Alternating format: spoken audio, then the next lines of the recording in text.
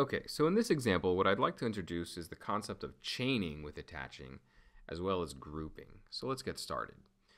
You can see here I have 3 layers, and I've connected to this spreadsheet called grouping here, and it's just got 3 layers, and each layer has, a set of data. And I've, gone to my Google spreadsheet setup, and I am using my quick stack worksheet for the grouping, and I click OK.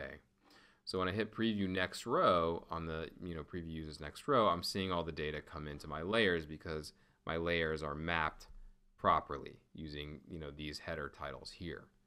So when I, when I first work with a template and I'm getting things set up, what I want to do is make sure that I can actually see everything. So I usually start with the scale factor. And for this particular example, I'm going to go ahead and make all of these guys scale down to 80%. So I'm going to select each layer, and for every template or settings effect that I've applied to these layers, I'm going to set this to 80%. So now when I preview it, things should be a little bit smaller, and I'm going to move that in so that it's actually contained in the parent composition all the way. And now I'm guaranteed to see all the data within this comp. Now, what I'd like to do is kind of make a block of lines of text here. So what I'm going to do is use something called attachment. And what that means is basically, one layer is going to follow another layer's bounding box. So the first thing I'm going to do is select this one, and this is the base layer. So for attachment, I'm going to attach it to the bottom of the middle layer. And I'm going to hit bottom for the bottom edge. And I'm just going to make sure it's centered on edges. So now when I hit, instead of next row, I'm going to do current state. When I do that, it's just going to kind of align to there. And if I go back to next row, you can see that no matter what this guy looks like or how it scales, this guy is always going to be attached to the bottom edge of that. So for this one right here, for middle, what I'm going to go ahead and do is attach it to the bottom edge of this top one, the title layer. So I'm going to attach to the title layer, and I'm going to attach on the bottom edge. So now when I preview it, it's just going to easily attach the bottom edge of that title layer. And so that's really nice. Now the problem here is that these layers are not acting as a group. Another problem I've noticed is that this is not centered. So I'm going to make sure that this is centered. So I click this and I say initialize to center.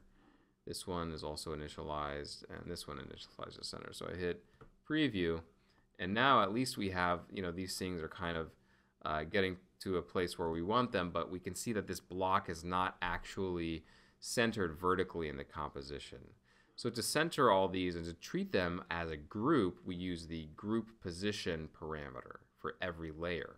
So for this layer, in terms of its position of the group, it's going to be on the base. So we classify this layer as a base layer. Now this layer up top, this is the title layer. So this group position is going to be the cap.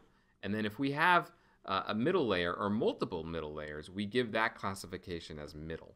So now when we go ahead and preview, you're going to see that Templater is going to treat these guys as one object when it does its alignment, or when it kind of positions it. So now in that way we can kind of get a really nice block of text that's no matter the size of the or the length of the text layer, we can we can ensure that it's one block. So I have this right here, just to give it a few design choices, which aren't very good in my opinion, but just to show you. And it also is nice to kind of see how this kind of works in different views. So you can see that Templater does a pretty good job of handling alignment. And yeah, so that's grouping. So you definitely want to make sure that your cap layer, your middle layers, and then your base layers, and then you're guaranteed to have those layers kind of center in their composition. So that's just a little trick that Templater has for you.